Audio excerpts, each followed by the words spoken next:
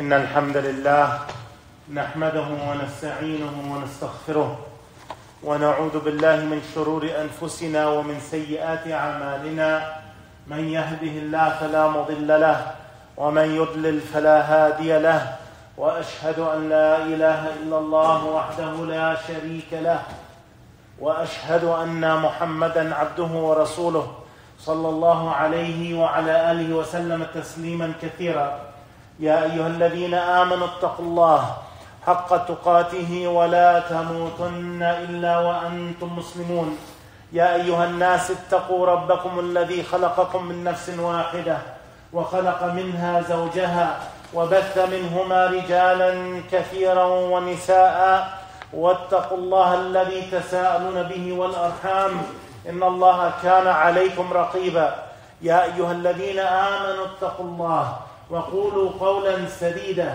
يصلح لكم أعمالكم ويغفر لكم ذنوبكم ومن يطع الله ورسوله فقد فاز فوزا عظيما أما بعد فإن أصدق الحديث كتاب الله. Indeed, the most truthful of speech and the best of words are the words of Allah subhanahu wa ta'ala. وخير الهدي هدي محمد صلى الله عليه وسلم. And the best guidance we have is the guidance of our beloved messenger Muhammad sallallahu alayhi wa sallam. وَشَرُّ الْأُمُورِ مُحْدَثَاتُهَا. And the worst of affairs are those things we newly invent into this religion of ours. وَكُلَّ مُحْدَثَةٍ بِدْعَةٍ. And everything we newly invent into this religion of ours is an innovation. وَكُلَّ بِدْعَةٍ ضَلَالَةٍ. Every innovation is misguidance and it leads astray. وَكُلَّ ضَلَالَةٍ فِي النَّارِ. Every going astray, every misguidance is in the hellfire. ثُمَّ أَمَّا بَعْدٍ. My dear brothers and sisters in Islam, as we continue on the subject of the heart, the qalb, which in Arabic, yani, of course, it has a reference to mean what turns. We know the heart to be what beats, to pump blood through our body, to give us a physical life and existence. And we know that the heart has a spiritual state, and it controls many times the emotions and the likes of the body. But this qalb literally means to turn, and it describes how the heart constantly turns or changes into different states. So we want to continue to look at how this heart is a pinnacle that we should focus on in our life, a piece of flesh that we should focus on day in and day out to rectify and make correct. Allah subhanahu wa ta'ala, He says, أَفَرَأَيْتَ مَنِ اتَّخَذَ إِلَهُهُ هَوَاهُ وَأَضَلَّهُ اللَّهُ عَلَى عِلْمٍ وَخَتَمَ عَلى سَمْعِهِ وَقَلْبِهِ وَجَعَلَ عَلى بَصَرِهِ غِشَاوَةً فَمَنْ يَهْدِيهِ مِنْ بَعْدِ اللَّهِ أَفَلَا تَذَكَّرُونَ. Allah says, what means, have you not seen him who takes his lusts, his vain desires as his ilah? They take the desires as his God. For some it's money, for some it's pleasing their urges of their body or whatever it may be. But there are those who take their God as their desires, and Allah, knowing them as such, let them stay astray and sealed their hearing and sealed their hearts and put a covering on their sight. Who will then guide them after Allah? Will you not then remember? In this ayah, Allah, He says that He is the one who seals the heart, making it not receptive to the truth. It can hear it maybe, but it won't accept it because that heart has been sealed off. And He specifically speaks about desires, ones that none of us will benefit from. They will not benefit the believer in any way, only to satisfy his nafs, his self in this dunya. ثم قال الله الذين يجادلون في آيات الله بغير سلطان آتاهم كبروا مقتا عند الله وعند الذين آمنوا كذلك يطبع الله على كل قلب متكبر جبار. Allah says what means those who dispute about the ayat of Allah, His proofs, His signs, His evidences, without any authority that has come to them. It is greatly hateful. It is disgusting to Allah that a person would do this. And to those who believe, they should feel equally as disgusted. Thus does Allah seal every heart of every arrogant tyrant, so they cannot guide themselves to the right path. This kibr, as we mentioned, its origin is in the heart, this arrogance and pride. And Allah will seal those who have that and seal their hearts. Allah subhanahu wa ta'ala, He said, مَا أَصَابَ مِن مُصِيبَةٍ إِلَّا بِإِذْنِ اللَّهِ وَمَنْ يُؤْمِن بِاللَّهِ يَهْدِي قَلْبَهِ. Allah subhanahu wa ta'ala, He said, no calamity befalls Nothing happens but by the leave, by the decree, by the permission of Allah subhanahu wa ta'ala. And whoever believes in Allah, Allah guides his heart to the truth. The one who believes in Allah, Allah will guide his heart. Make it a heart that accepts faith bil-yaqeen, with certainty and without any doubt. ثم قال الله ألم يأن للذين آمنوا أن تخشع قلوبهم لذكر الله. Has not the time come for the hearts of those who believe in Tawheed and the oneness of Allah? Those who believe in the oneness of Allah firmly without any doubt. Has not the time come for them to be affected by Allah's reminder, by this Quran, by the ayat that we hear from that Allah revealed to all of humanity? Has not the time come that when we hear the words of Allah, it should make our hearts tremble, it should make us wake up, it should make us fear His punishment, it should make us yearn for His Jannah? Again, the heart being focalized. Prophet Ibrahim alayhi salam, as we mentioned previously, he made that dua, وَلَا تُخْزِنِي يَوْمَ يُبْعَثُونَ. Do not disgrace me, O Allah, on the day when all of the creatures will be resurrected. Do not disgrace me. يَوْمَ لَا يَنْفَعُ مَالٌ وَلَا بَنُونَ. The day where money and children, they will not avail you. You cannot come on the day of resurrection and say, let me use the money I had and the home I had and the children I had to ransom myself to earn Jannah. That won't happen. إِلَّا مِنْ أَتَى اللَّهَ بِقَلْبٍ سَلِيمٍ. Except for the one who comes to Allah with a good, pure, clean heart. This isn't free of cholesterol. This is the heart that has no kufr in it, no shirk in it. Only worships Allah, and at the same time it is free of nifaq, it is free of hypocrisy. ثم قال الله الذين آمنوا وتطمئن قلوبهم بذكر الله ألا بذكر الله تطمئن القلوب. And Allah says what means those who believe in the oneness of Allah and whose hearts find rest in the remembrance of Allah. Indeed, surely in the remembrance of Allah do the hearts find rest. This is the solution for all of the troubles, all of the ailments, all of the illnesses, all of the hardships, the anxieties, the depressions, all this that we have. It is with the remembrance of Allah that your heart will find rest. It's not in drugs or alcohol. It's not in music. It's not in just hanging out or vacation. It is in the remembrance of Allah. This is what will bring the heart to have contentment, have peace, happiness, and rest. My dear brothers and sisters in Islam, as we've been saying, the heart is the place for happiness, the place for peace and contentment, but it's also the place that originates from it any depression or anxiety, any sadness, any illnesses that are part of the body. This is why we always remind ourselves with that basic hadith regarding the heart, where the Prophet ﷺ, he said, أَلَا وَإِنَّ فِي الْجَسَدِ مُضْغَةً إِذَا صَلَحَ الْجَسَدُ كُلُّهُ وَإِذَا فَسَدَتْ فَسَدَ الْجَسَدُ كُلُّهُ أَلَا وَهِيَ الْقَلْبُ. Where the Prophet ﷺ, he said in the authentic hadith in Sahih al-Bukhari, he said, verily in the body is a piece of flesh. If it is sound, the rest of the body will be sound, but if it is corrupt, the rest of the body will be corrupt. And indeed, that piece of flesh is the heart. As we've been saying, it might just be the size of your fist when you make a fist. But yet, if it is not sound, then who cares what the rest of your body does? If it is corrupt, then who cares what good the rest of your body does? The heart is essential for you to fix, for you to reprimand, for you to warn it, for you to work on it, for you to rectify it, so that you may be on Allah's good side and enter Jannah bi-idhnillah. The sound heart has no kibr, it has no arrogance. The sound heart always tries to please Allah. The sound heart always looks to the Quran and the Sunnah in order to follow it so they can please their Lord and make it to Jannah. But the sick heart is controlled by their desires. The sick heart just wants to fulfill what it wants of this dunya, usually materialistic. This is the sick heart. And many surah, they touch upon the heart. Maybe around 130 times in the Quran is the heart mentioned. And many times in the Sunnah as well. So know it is a vital organ, not only for your physical life, but for your spiritual life, your spiritual well-being, your mental well-being. And of course, it is essential for you to succeed in your akhirah and your next life. Now we go to the hadith.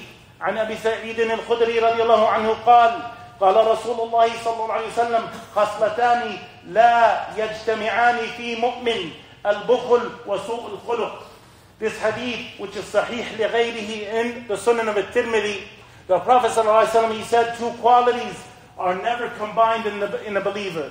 And these 2 qualities Their source, their place of rest, their place of sprouting comes from the heart. These two qualities are never combined in a believer. Al-Bukhl, being miserly, being greedy, being stingy. The believer never has this in their heart. And Su' al-Khuluq, bad character. These are traits that we consider abstract. We don't think as them as something material. But they are two things that they come from the heart. They originate in the heart. They take their root in the heart. So you must rid your heart of any greed and any bad character.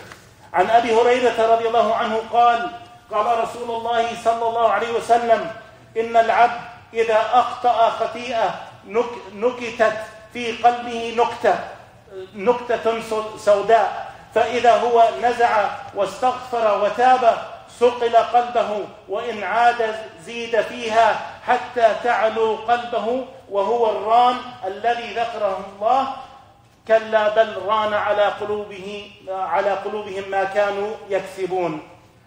This hadith, Sahih in the Sunnah of Tirmidhi, the Prophet ﷺ, he said, verily when the servant commits a sin, a black mark appears on his heart.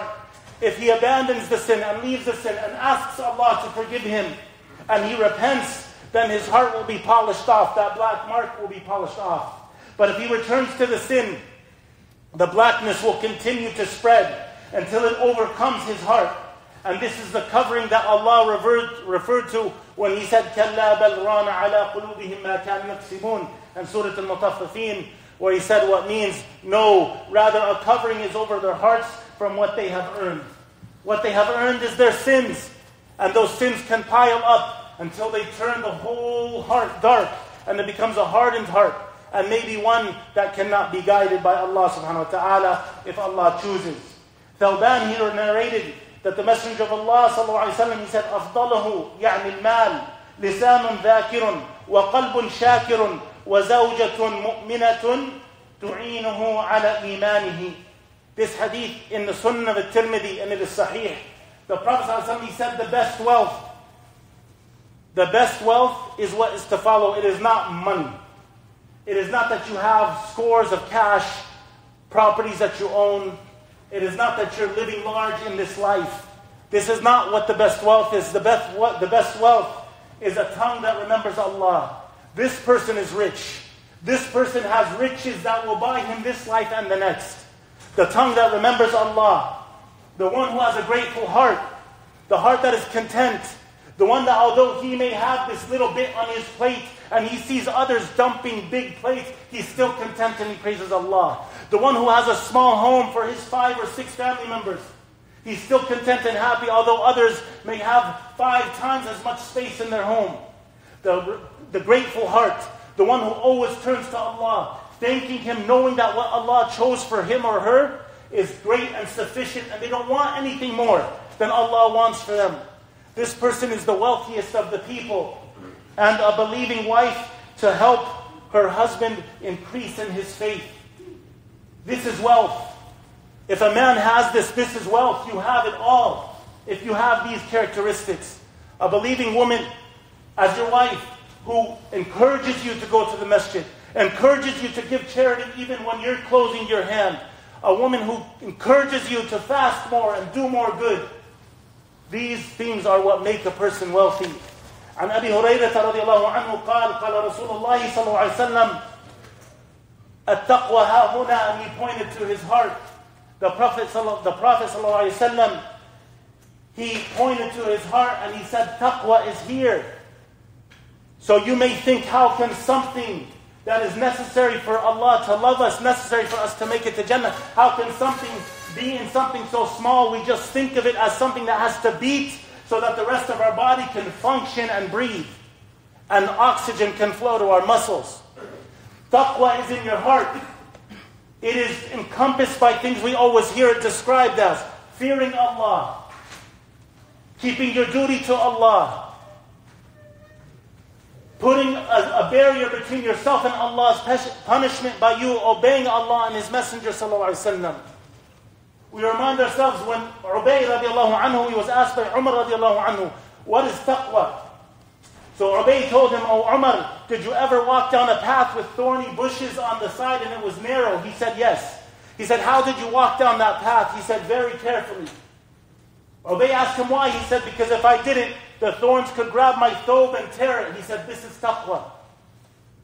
That cautiousness to obey Allah and His Messenger ﷺ, to stay away from disobedience so that you don't get punished by Allah, that is taqwa. Its place is in that heart. So how do we function day in and day out, taking advantage of our heartbeats and not realize that this piece of flesh houses taqwa? It houses that piety and that righteousness that you should seek to have so Allah loves you. Zayd ibn Thabit, he narrated that the Prophet ﷺ said, "Man kanat ad-dunya hammahu, farraqa Allahu alayhi amrah, wa ja'ala faqrahu bayna 'aynayhi, wa lam ya'tihi min ad-dunya illa ma kutiba lahu. Wa man kanat al-akhirah niyyatahu, jama'a Allahu lahu amrahu, wa ja'ala ghinahu fi qalbihi, wa atathu ad-dunya wa hiya raghima."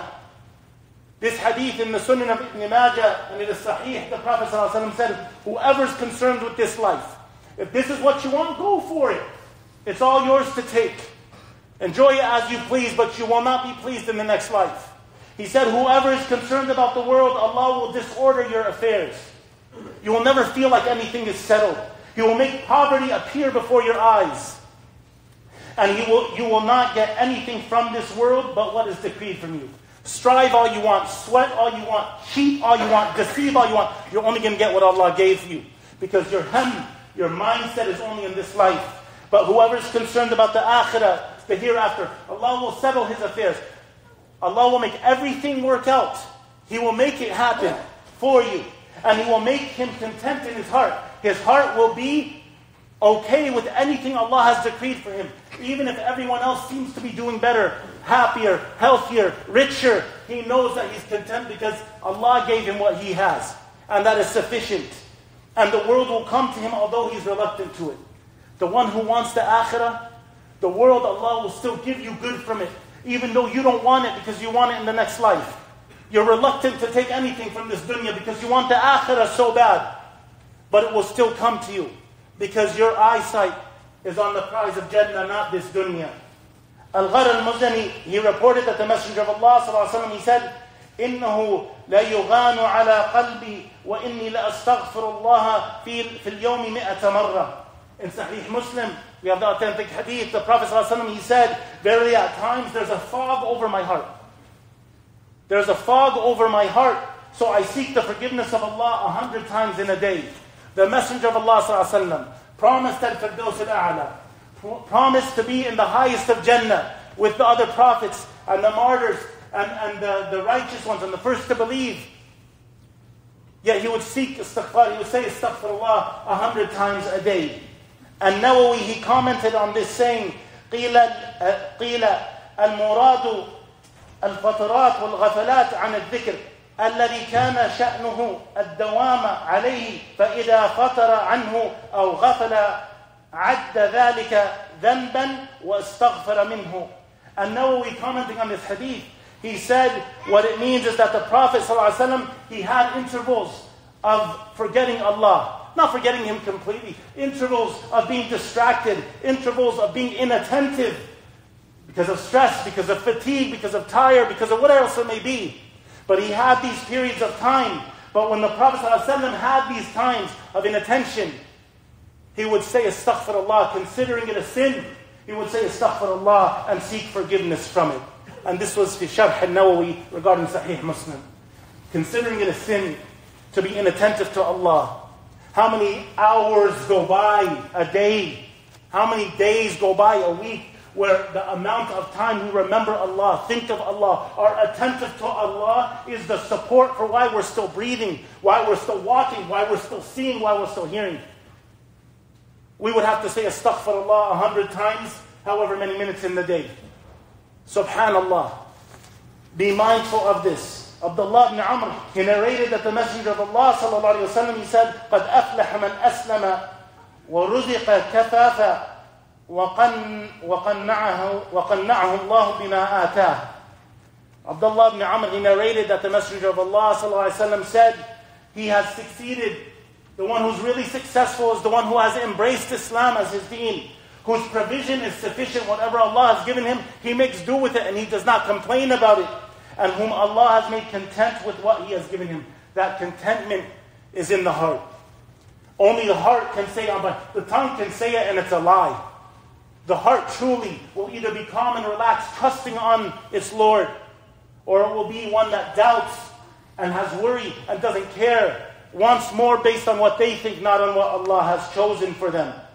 وعن أبي هريرة رضي الله عنه قال رسول الله صلى الله عليه وسلم إياكم والحسد فإن الحسد يأكل الحسنات كما تأكل النار الحطب أو قال العشب.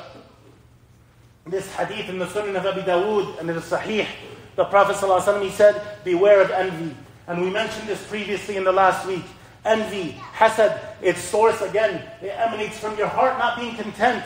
Your heart not being fine with what Allah has given you or chosen for you. Your heart wanting what others have. Your heart wanting or your heart hating that others have something you don't have. So now you start wanting them to not have it, for it to be taken away from them, for them to lose it. This hasad, this envy is a disease. It's a sick disease. And really the one who has that, they have no contentment from Allah. They have no contentment in Allah subhanahu wa ta'ala. They're not content with whatever Allah chose for them. He said, sallallahu alaihi wasallam, beware of this envy, because it devours the good deeds. It'll burn them up, just like fire burns through wood. Or he mentioned grass. How fire would take a field of grass. Envy, again, its source is the heart. All of these aspects, arrogance, pride, envy, hate, animosity, greed, bad character, all of these are in the heart. And it's the heart. If it's sound, then you will be sound on the Day of Judgment. But if it's corrupt, you will be corrupt. May Allah protect us and guide our hearts. أقول قولي هذا استغفر الله لي ولكم أدعو الله يغفر لكم ذنوبكم.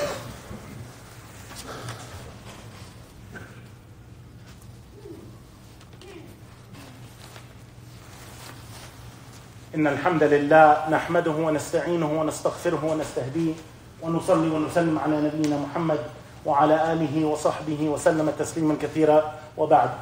My dear brothers and sisters in Islam, as we just mentioned, the hadith we constantly mentioned, over maybe some around 130 ayat mentioning the heart. Look at all the hadith we've been reviewing week in and week out about the heart. Work on it, rectify it, correct it, ask Allah to guide it.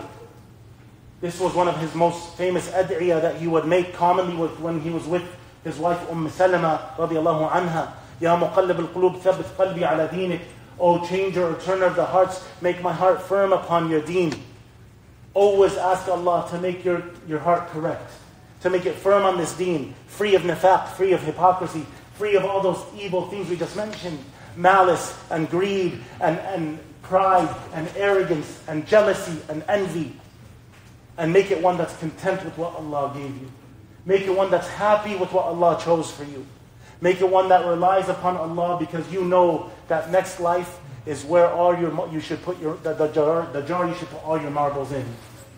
Ibn Umar radiallahu anhu, he mentioned, the Messenger of Allah sallallahu alaihi wasallam said, "Ta'afu tasqatu ad-dagha'in bainakum, ad-dagha'in bainakum."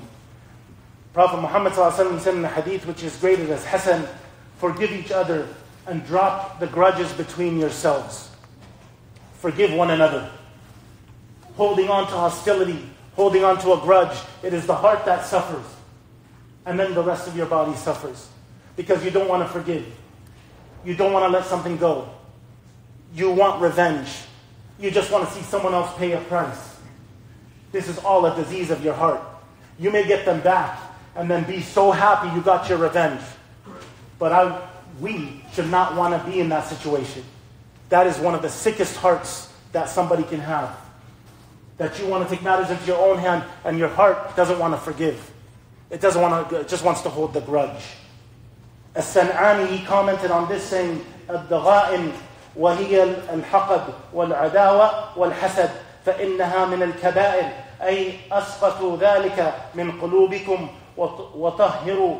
وطهروها عنه." As-San'ani, he commented on this hadith saying, grudges are malice. Grudges is enmity. It's hatred. Indeed, they are amongst the greatest of sins that a person can have. So let them fall away from your hearts and purify your hearts from them. Get these things out of your heart. Forgive so Allah may forgive you. Ibn Umar radiallahu anhuma, he mentioned that the Prophet sallallahu alayhi wa sallam, he said, لا تكثر الكلام بغير ذكر الله فإن كثرة الكلام بغير ذكر الله قسوة للقلب وإن أبعد الناس من الله القلب القاسي. This hadith, which is in the Sunnah al-Tirmidhi and it's Sahih, the Prophet sallallahu alayhi wa sallam, he said, don't speak too much without remembering Allah. How many sittings do we have with our family and friends? How many good occasions like weddings and the like? How many sad occasions which should remind us of our akhirah, like funerals and the like? How many of these happen and there's no remembrance of Allah? It's just talking about dunya. It's just talking about things you want to aim for in this life, or things that have happened to you in this life, or whatever it may be. Do not talk too much without remembering Allah. Every sitting you have with someone should have the reminder of Allah. Every jalsa you have with a family member, a friend, a brother, a sister, whatever it may be, should have a remembrance of Allah, even if it's just a dua that will benefit you both. Do not speak too much without remembering Allah. Verily, too much talking without remembering Allah, it hardens the heart. The furthest of the people from Allah is the one with a hard heart. And we have become a people who only remember Allah in hard times. Only remember Allah when something bad has happened to us. Only remember Allah when there's some dunya benefit for us. Not remembering all this time, it's our heart that is hardening. Amr ibn Abi Habib, he narrated that the Messenger of Allah ﷺ, he said, خَابَ عَبْدٌ وَخَسِرَ مَنْ لَمْ يَجْعَلَ اللَّهُ فِي قَلْبِهِ رَحْمَةً لِلْبَشَرِ. This hadith, which is graded as Hasan, the Prophet ﷺ, he said, a servant has failed and lost. You have failed the test of this dunya. You have lost the test of this dunya. You've lost everything it could have bought you and gotten you in the next life with Jannah, if Allah has not placed mercy in His heart towards humanity. As Muslims, of course, the Muslims, our brothers and sisters in the faith, they have a higher degree that we have to have mercy towards and care towards and the likes of this. But in this hadith, it's very clear. The one who is a true loser, the one who is a true failure, is the one who does not have any mercy in his heart for humanity. There's floods in Pakistan. There's Muslim Uyghurs in China. I'm just talking about the Muslims, even though we can look other places. Humanity is all of mankind. But even just looking at our ummah, the Uyghurs in China, the Rohingya in Burma, in Pakistan now there's floods killing hundreds of people. Our Muslim brothers and sisters are being killed by Hindus in India with no holding back. In Palestine, we have Gaza and the other areas of Palestine that are being chokeholded for years upon years with no food and drink, being restricted on the hottest of days from electricity and the like. In Yemen, famine, disease, impoverished. Somalia, Sudan, go around the globe to the Muslim lands. It's not just about, oh, he didn't mention my country. These are all of our lands, all of our people. We're 1.8 billion plus, but we're the weakest of groups. Because we have none of that taqwa. Taqwa ha huna. As the Prophet ﷺ said, we're lacking in that taqwa. And that taqwa's place is in the heart. If you have no mercy for humanity, you're a loser. I don't care if you come with a degree full of walls. Every car in the planet is owned by you. You own a whole city or an island. You're a loser and a failure if you do not have mercy in your heart for humanity and what's happening to humanity. Abu Sa'id, he reported, and I'm just going to read this one in English. The Prophet ﷺ, he said, there are 4 kinds of hearts. A polished heart, as shiny as a shiny radiant lamp. A heart that is sealed with a knot tied around it. A heart that is turned upside down, and a heart that is wrapped. As for the polished heart, it is the heart of the believer. It shines, it glistens. Its lamp is the light of their iman, of faith. The lamp is the light of faith. The sealed heart is the heart of the disbeliever. Allah has sealed it. Unless He guides it, there's no guiding it. The heart that is turned upside down, this is the heart of the munafiq, of the pure hypocrite. He had knowledge. He had knowledge of what the haqq was. He had knowledge of the truth. But he denied it. He didn't want to listen to it. He had other goals in mind. He denied it. This is the munafiq. And Allah said, وَالْمُنَافِقِينَ فِي الدَّرْكِ الْأَسْفَلِ مِنَ النَّارِ. They're in the deepest, lowest, worst part of Jahannam. It's the munafiq, the hypocrite. And then there's the heart that it's wrapped. And this heart has faith, it has iman, and it has nifaq, it has hypocrisy, it has both of them. So now what is the parable of the heart that has faith? It's like feeding some herbs or plants with good, pure water so that it grows and it nourishes and it provides. Right? And the parable of nifaq, of hypocrisy, is the parable of an ulcer, a hole in your stomach that seeps through it pus and blood. It's weak. It's diseased. It's sick. Whichever is stronger of the two will win. This is how the hadith ends. Whichever is greater of the two will dominate the heart. Is it going to be your iman, or is it going to be nifaq, hypocrisy? My dear brothers and sisters in Islam, many ayat, many hadith, all summed up with the one hadith we keep mentioning. وَإِنَّ فِي الْجَسَدِ مُضْغَةً. In your body is a piece of flesh. إِذَا صَلَحَتْ صَلَحَ الْجَسَدُ كُلُّهُ. If it's sound, this piece of flesh is sound, if you work on it, if you strengthen it, if you take care of it, if you warn it, if you ask Allah to guide it, if you ask Allah to make it firm, the rest of you is going to be sound. But if it's corrupt, if it's diseased, if you let envy and greed and jealousy and arrogance and pride and all of these other things, bad character, if you let this take over your heart, it'll be corrupt. And then the rest of your heart will be corrupt. إن في الجسد مضغة إذا صلحت صلح الجسد كله إذا فسدت فسد الجسد كله ألا وهي القلب. It is the heart. It is the heart. It is the heart. May Allah rectify our hearts and make our hearts firm upon this deen, and one of good character, one of care, one of concern, content with what Allah has chosen for it. اللهم اغفر للمسلمين والمسلمات والمؤمنين والمؤمنات الأحياء منهم والأموات إنك أنت سميع قريب مجيب الدعوات. يا مقلب القلوب ثبت قلوبنا على دينك. يا مقلب القلوب ثبت قلوبنا على دينك. يا مقلب القلوب ثبت قلوبنا على دينك. ربنا لا تزغ قلوبنا بعد إذ هديتنا وهب لنا من لدنك رحمة إنك أنت الوهاب. سبحان ربك رب العزة عما يصفون وسلام على المرسلين والحمد لله رب العالمين وصلى الله على نبينا محمد وعلى آله وصحبه أجمعين.